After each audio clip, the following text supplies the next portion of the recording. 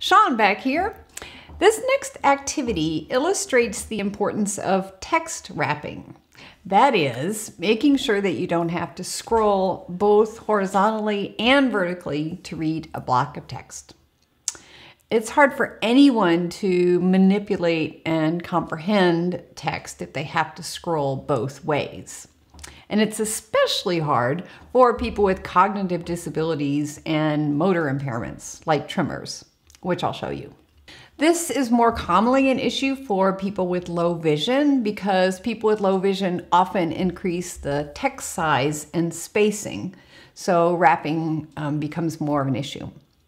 I usually do about 150% size and 1.5 or 2 line spacing, depending on how my vision is doing at the time. So this is something that's a personal issue for me as well.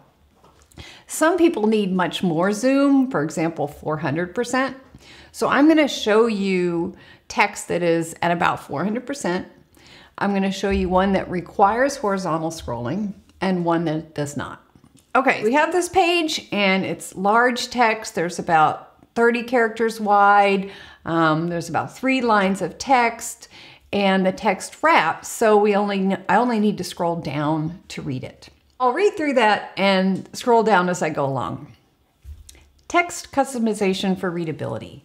Millions of people cannot read normally formatted text, and millions more will not be able to in the coming years as their vision declines due to aging. Many people with low vision, dyslexia, and related conditions and situations that impact reading cannot read the text in print books, newspapers, manuals, etc., even with reading glasses. However, they can read text that is formatted differently, for example, with large letters, different font, more spacing, etc. All right, that was pretty easy. Now I'm going to look at the same text, but without wrapping. So now I'm going to have to scroll both horizontally and vertically to read a line. Let's say I'm also using a mouse and I have some dexterity issues and see how that goes. Okay, so next page. Next page. Now I'm going to start to read this one. Text customization for, and I got to find the scroll. Horizontal scrolling for readability. And okay, I think that's the end of the line. So then I'll scroll back to the next line. Millions of people cannot read normally formatted text, and millions more. Okay, gotta go to the next line. Oops, wait. Where am I next? I'm going to pass millions more. Okay, go back to the beginning of the line. Will not be able to in the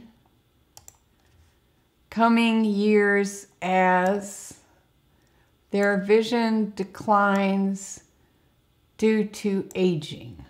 Okay, next line, we scroll down to the, I went too far. Okay, aging, where am I?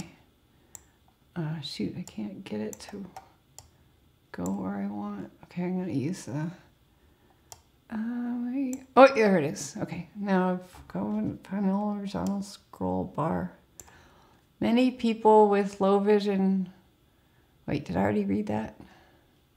Okay, you get the point. Even in the best of cases, when I'm using the mouse or whatever, it's harder to process the content when anyone has to scroll 2 ways, whether you have disabilities or not. So later in the course, you'll learn more about the user experiences and the accessibility requirements in the standards guidelines around this accessibility issue.